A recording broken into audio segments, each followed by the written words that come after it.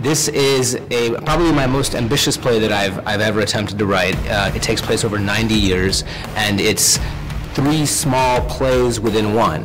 So there's 3 dramas that are going on in 3 different parts of the century, and they're all connected somehow, but it takes kind of the play to figure out how. And it's about, in many ways, about